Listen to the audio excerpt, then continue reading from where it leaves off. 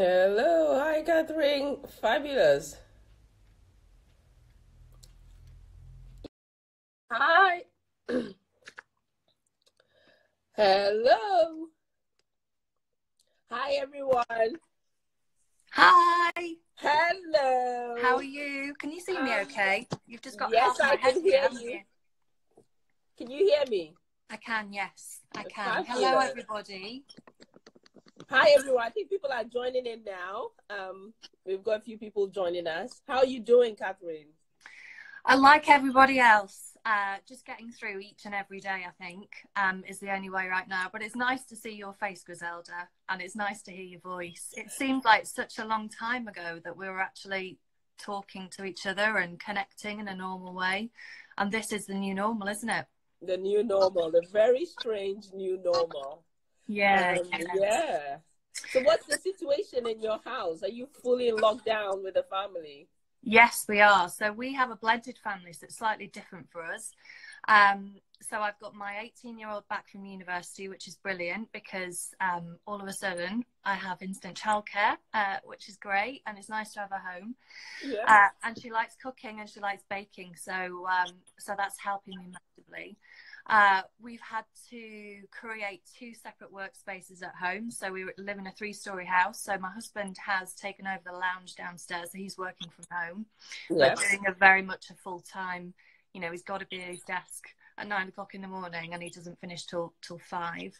But he has a kind of job where it doesn't matter if he's doing Skype calls with a 3-year-old playing in the background. Oh, fabulous. So we've set his office up with all the play stuff for Christina, who's 3. So that's working fine. And I have created a little space in a bedroom 2 floors up. And that's how we're working. And we've just had to adjust and find our way that works for us. And I've got a stepson who's nearly 16 and a stepdaughter who's 12. So they're coming on a daily basis to come and stay with us as well. So we're kind of trying to work as one household, Yeah. as much as we possibly can. So our house is full. It seems Brilliant. like it's just a continuous loop of cooking, washing up. I know. The It never cleanup stops. is real. It never stops. But it's finding this new normal and what works for you. And certainly for me, I've just got to the place where just working until lunchtime each day, but even working on a weekend works for me because Yes. I need to spend some time with my daughter. Yes. But I also need to find the time when she's at her most occupied and she's quiet. So yeah, it's all different. But it's interesting, because before all this, I was so constrained to certain days that I could work and times Yes. I could work around childcare. And all of a sudden, I could work as much as I want now. Yes. If I wanted to. Yes. So yeah, what about you? What's happening in your house? So my home is a bit different because Michael, who works as an obstetrics doctor, still has to work. So it's just me with the 2 kids, a 9-year-old boy and a 3-year-old girl. And so Hard that's work. us 24/7, really. Yeah. And I'm finding that the key is being really flexible and not being rigid about what needs to happen when, because 3-year-olds don't follow our schedule. So Not they want to play when they want to play, and they're hungry when they're hungry. I mean, we have a normal day schedule where we have lunch, and we wake up, a bit of breakfast, some homework activity.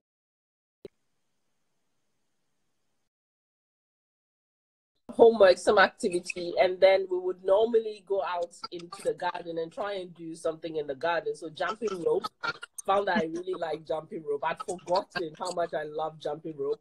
And so I'm teaching my son to do some tricks with that. And then Ellie just plays around, my little 3-year-old just plays around while we're doing that. And then when we come in, then I put the movie on for about an hour and a bit, and I try and catch up on work and emails then. And then the afternoon is very flexible because I know by then I am tired, they are tired. And then we just do whatever they feel like. So it might be some games, Monopoly games, or it might just be just lounging because that's all you can do. You can, and you've got to work to their routines as well, Yeah. haven't you? When, you know, when you're most effective, when they're most effective.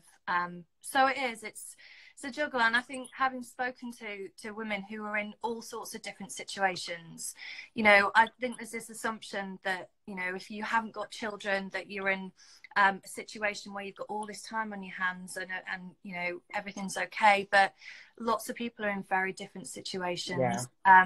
You know, and I think loneliness and isolation, it has an effect. It has, you know, a different effect to not having lots of time and space or personal space. Yes. But the impact on your mental health, you know, is still just as great. So I think it's just being mindful about, when we're talking about, recognizing that everybody, regardless of what situation they're in right now, are struggling. Everybody's situation is different, unique. So it's yeah, just having that compassion for other people. Yeah. So I've spoken to single women or people living with partners who have also had to go out and keep working because of the outbreak. And you find that they are also very lonely, and they're looking at families thinking families have it all because they have people to engage with. But there's the flip side of that as well, because you have people you're engaging with all the time. Yeah, and I think that personal space, that lack of personal space hits you, doesn't it? So you're disconnected, but you're very much connected with the people in your house. So I think finding some way to carve out some personal space, and what we might have recognized as being personal space in the past might now be, you know, just being allowed to lie on your bed with the door shut for 20 minutes. An opportunity to recalibrate, to reset, and just have some time where you're not constantly bombarded with people needing things from you. Yeah, and I think this is for people like yourself and myself, who are known to be strong and seem to always have it all together all the time. I think this is the time to really check in on people like us, the strong friends, the people who are always out giving and giving and giving, because this is actually one of the worst times for them, because they can bend themselves out just giving to others and not really refilling themselves on their energy, on their personal space. So one of the things I've been telling people is, please check in on your strong friends, checking on those people who always have it together, because this is going to be a pretty tough time for them right now. What do you think about that? Absolutely. And I haven't had it all together at all. I've gone through a raft of emotions. Yes. The other day, my sister's partner passed away, and that really hit me. And it hit me because just the enormity of the fact that people are going through this and they're not able to say goodbye to the loved ones. You can't give somebody who needs a hug or any kind of physical comfort. You can't get in your car and drive over. You can't go to a funeral. And I think, you know, we are human. I'm human. Yes, I would say I have good coping mechanisms, but they don't give me immunity. They don't give you immunity from feeling things. And I think, you know, we've got to be able to experience those emotions. I want to be able to talk about those emotions, and I do talk about those emotions, you know, on my social platforms and things, even with my clients. And it's been really interesting these past couple of weeks, because normally on a Skype therapy session, or we do it on Zoom or whatever works for them, the first bit of conversation would be checking in with them, you know, how they've been doing. And it's interesting because my clients have started asking me how I am, and it feels a bit strange, actually, as a therapist, for my clients to be saying to me, how are you, Catherine? But it's really nice. It's really nice for somebody to say, how are you doing? How are you doing? So, you know, I had to do that on Wednesday. I cancelled all of my therapy sessions. I was supposed to be on BBC Radio on Wednesday afternoon, and I emailed everybody and said, look, I'm really struggling today. Just processing through all of that emotion, and I wouldn't be doing my job right if I was to hop on a call or come on the radio. If somebody asked me something, I'd probably burst into tears. So it's just about recognising when we need to give ourselves some time and space, that mental health days are still needed. Yeah. I'm going to be taking them. There's times my family know when to avoid me, because I shut down, and that's my time of saying I just need my mind to sort itself out and process what's in it. But I'm not afraid to ask for it, and I think that's key. That we often go through life, don't we, thinking and assuming that people know how we feel and people can guess how we feel. So I think even more so, particularly people who are there in a crisis and are strong for people, you've got to get comfortable with asking and telling people what it is that you need, and don't wait to be given it. Say, this is what I need. Well, so I had to have a conversation with my husband, because for him, everything is still normal because he's still working. It's just more intense, and there's just more risk and more to learn, more training on how to cope with patients with COVID. But when he came home last week, I sat him down and I said, Mike, actually, you need to recognize that things have changed. So even though you're coming home and I'm keeping the home going as normal for the kids, you have to make time to give me space. So when you come in, can I just get an hour to go out for a walk? And that's just me carving out that space for me, because I recognize that when I'm in the house, immediately I'm in the house, the kids will want to be with me. They want to hug you and crawl all over you. So I've made the point of leaving the house when he comes. And I remember doing that when I had my first son, my child, and he was very little. Every time Mike came back from work, I would either go into the bathroom and lock myself in it and have a long, slow bath and listen to music and put a candle on, because I needed to center myself. And now that I can't really do that because they know how to get into the bathroom, even when they locked it, I've just taken to going out and putting my headphone on and going for a walk. Because I need that space. Otherwise, I'm going to burn out, and the kids need me, and my husband needs me. Not because he needs me to take care of him, but he needs me to keep the kids going so he can go out there and do what he does best and help us get past this crisis. So it's more important than ever that you make the time and put yourself first in this equation, so you can be more centered and more available to the others that depend on you. Yeah, relationships is a really good point. The relationships, sometimes you really have to spell out what it is that you need. There's a really good way of framing that in a conversation with a loved one or somebody who you're trying to resolve something with. And we call it the I message. It's in 3 parts, and it's very much saying, look, when you do this, whatever it is, it makes me feel. How is it making you feel? Can we not do this? Or could you not do this? Or could you perhaps do this in a different way? And it's a really powerful way to deliver something that you need to somebody else without creating conflict, without feeling like they're to blame, without getting some resentment all mixed in with that. And you can use that in the workplace, you can use that wherever. But I think right now in homes across the nation where you're starting to feel that resentment fester, you're starting to feel that your needs aren't getting recognised, you have got to take that and have those daily conversations without creating any conflict. Just be very assertive in terms of what you want and need. I've had clients this week who have had to go and sit and do their therapy sessions with me in their car with their headphones on, sat in their drive. Because there's no personal space to be able to do that. So there's lots of places. If you're creative, and if you don't have, perhaps lots of people don't have outside space, don't have gardens that are safe for children to play in, you've got to find somewhere where you are that you can create a space, even if it's a corner in a room that you can just go and sit and have no distractions. It's really, really important to have that. And certainly, for your husband working in the NHS, the things that he will be seeing, the decisions he will be making, he's got that in his head, hasn't he? And he's seeing this. And there is a thing, secondary trauma is a thing of that happening. So there's something on you there, Griselda, about, you being very supportive of that and giving him the space that he needs when he finishes work to work through some of that. So I think all these things that we take for granted in our relationships, how we communicate, how we work as a team, having some really clear boundaries, even more important as we're working through this. So just for anyone who is joining us now or going to watch this afterwards, this is just a teaser to a longer webinar we'll be having on the 26th of May on the Forward Ladies website. So you can head over there and sign up for that webinar as well. So that will be from 12:30 to 1:30. And one of the things we're doing as a community of women is to hold these weekly quarantine well-being sessions, because we recognize that it's a very challenging time for women, mentally, physically, and psychologically.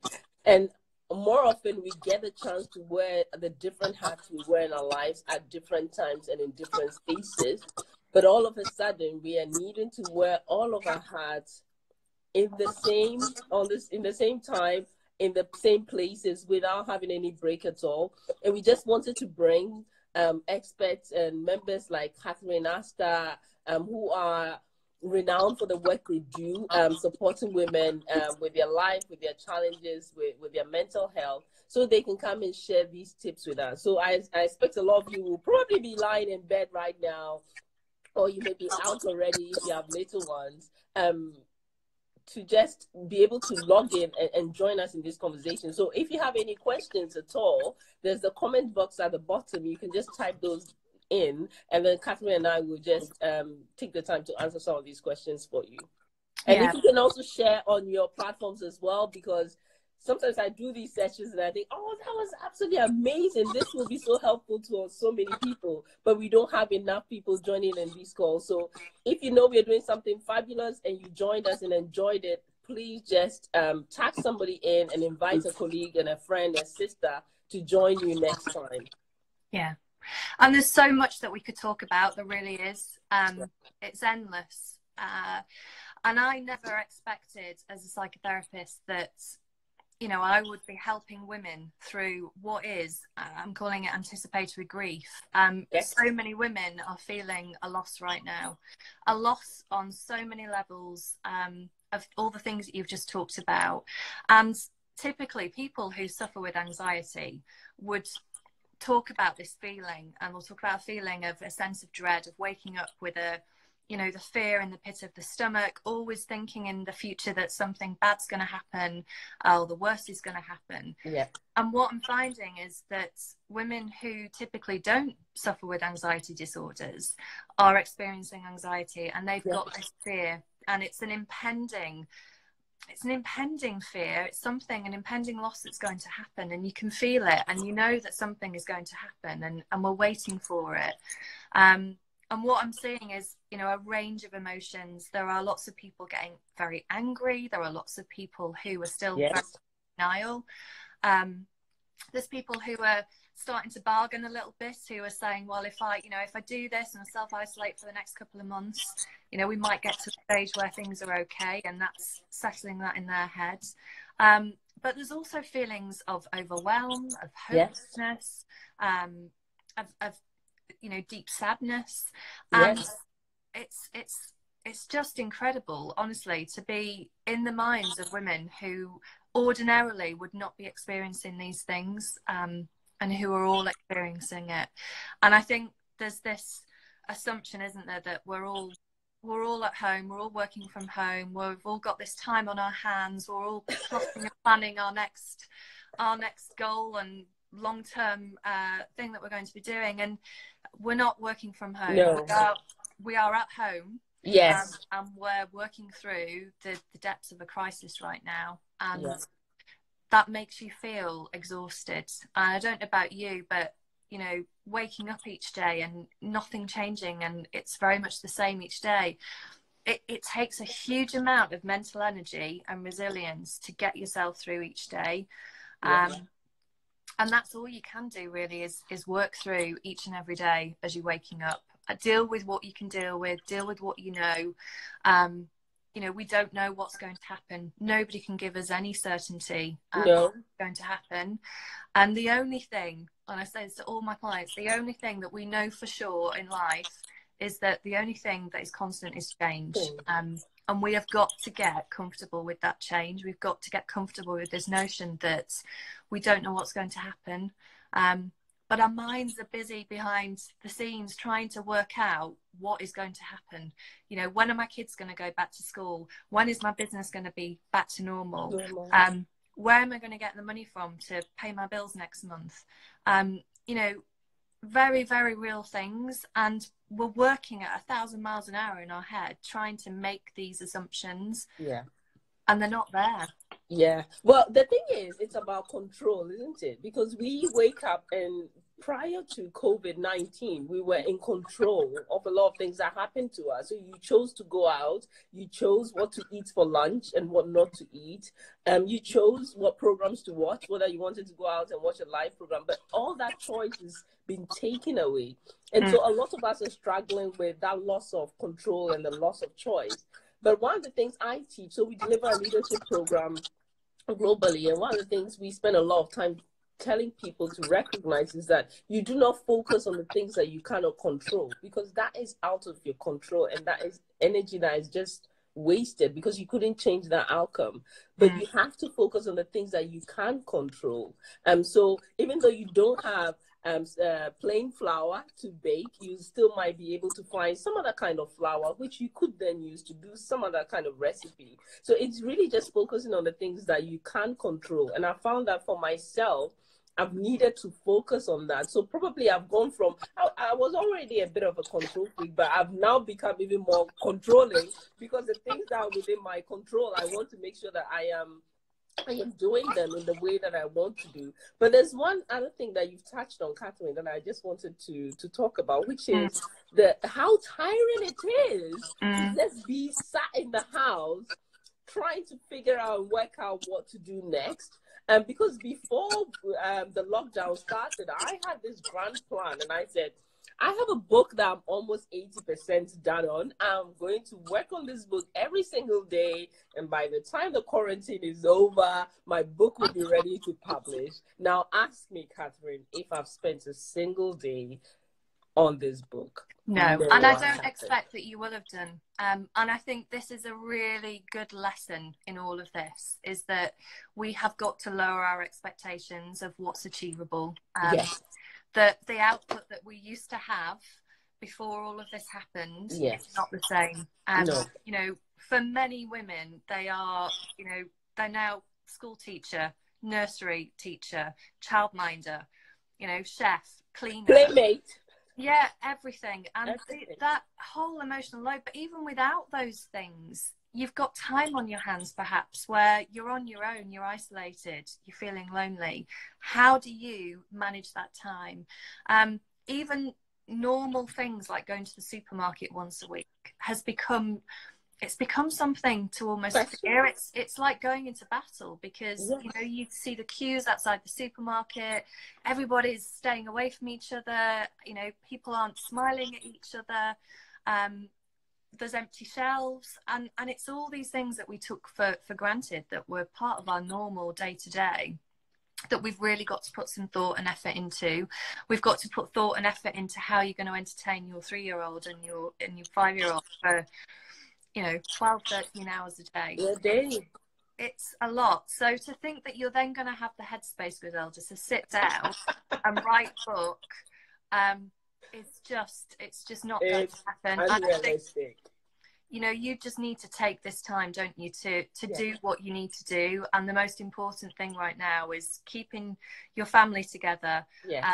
Is looking after your children, supporting your husband in, you know, his frontline work and what he's doing in the NHS, and managing your business and forward ladies and offering that support, and doing things like this is a brilliant way to do that. And I think there's this pressure, isn't there, that we've all got to show up, and we've got to be creating content every day and going on lives every day and doing all of this, and we just can't. And no, you can't. You can't even going on this live, because normally when you're out of the house every day, my hair is always done, and I don't think about it because I have to do the school run. So I put myself in a place where I'm ready to do that. Now, when you're home all the time, you don't have to comb your hair.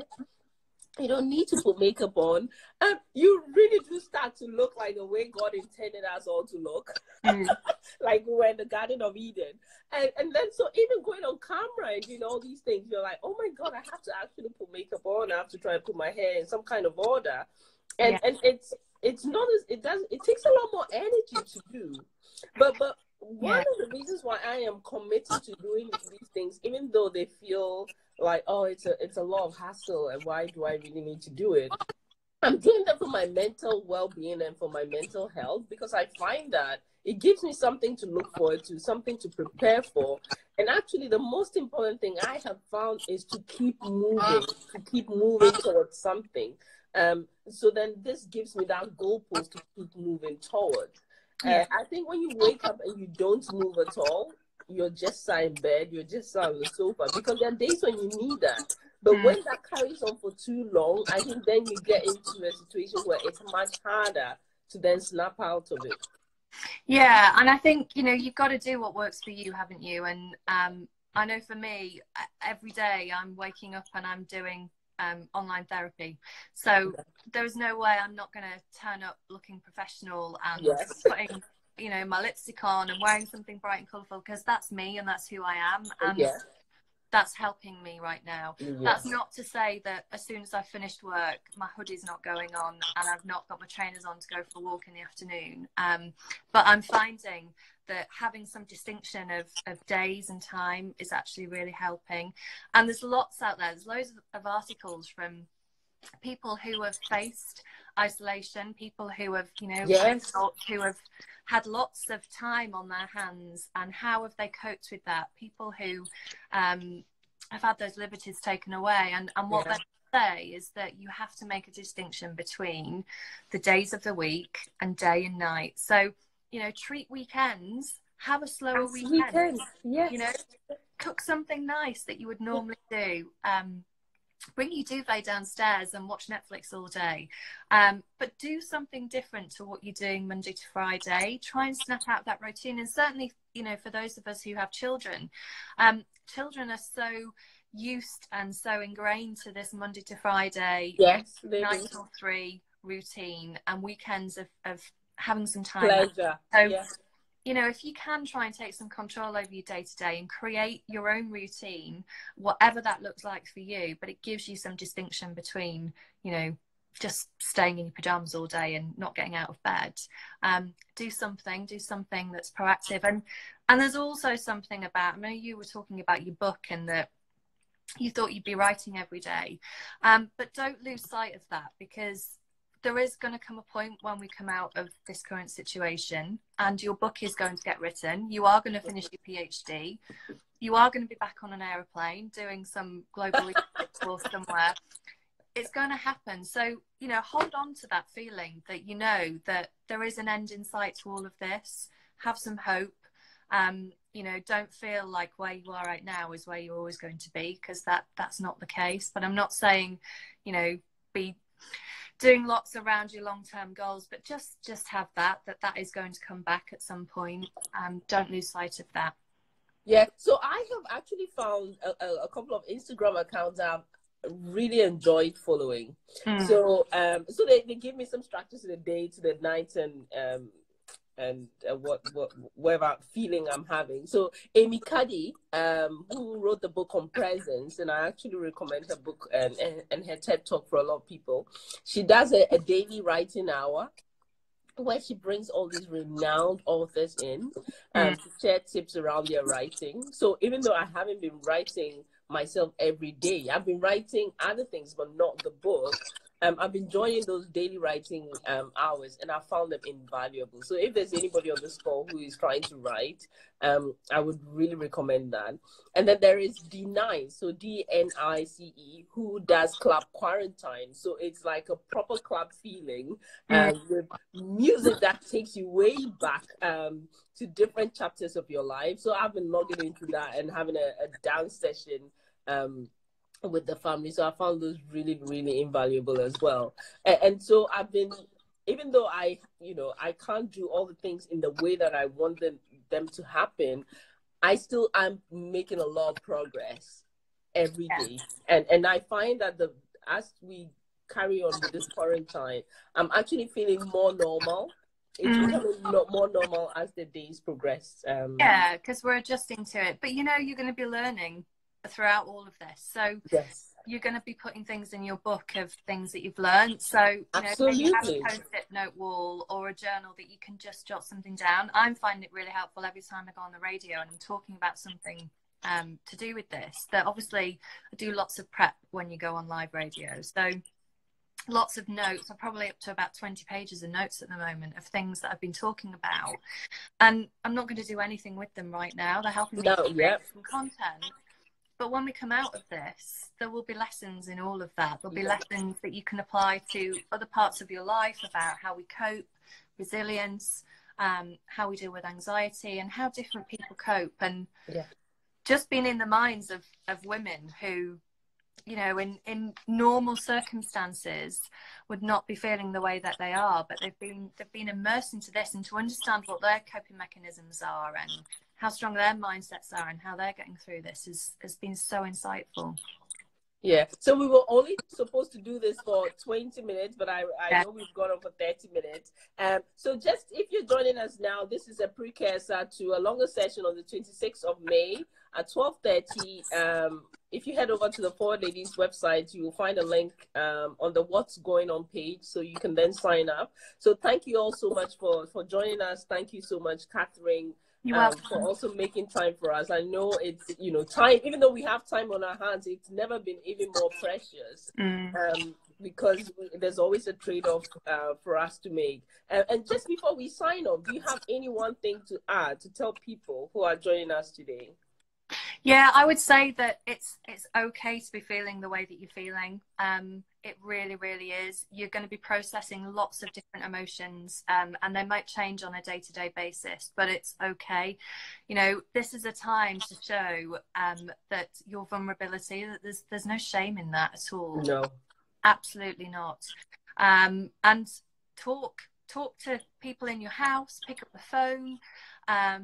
You know, stay connected to people and just tell people how you're feeling, because there are lots of people out there who are there to help and support you. Please don't feel like you are experiencing this entirely on your own, because you're not alone in this. We're all going through it. Yeah. And what I would like to end on is I spoke to a lady earlier on this week. We had a session and she said, I don't have a reason to contact people. I feel like I can't contact people anymore. Before, when we were in the office, I could just walk up to their desk or meet them in the kitchen or the coffee table and be able to have a conversation. And I'm finding that I am not having a reason to contact them. I need a reason to contact them. And what I told her is that you don't need a reason to reach out to people to ask how they're doing. The biggest thing I've learned is throughout this COVID lockdown is that your wealth really is in the people you have in your life. It's in the quality of the relationships that you have.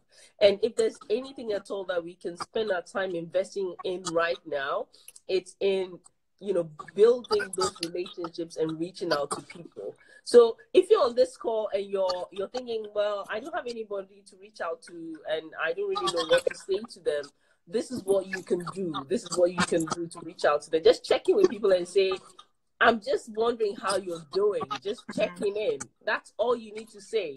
And you'll be surprised how grateful people will be because you reached out to them to check in on them. And as we all go through this, everybody's struggling. There's nobody who's too strong, who's got it all together. We're all in the same boat. I mean, from Oprah's never experienced this feeling, to Sheryl Sandberg, to whoever your role models are. They've all never experienced this before. This is a once in a lifetime, a once in a generation event that's happening right now.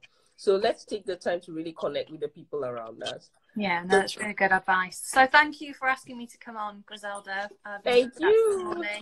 And if anybody has any questions, you can always DM me if you didn't get the opportunity or you didn't want to say it on a live. Just drop me a DM over at Catherine Asta and I will get back to you.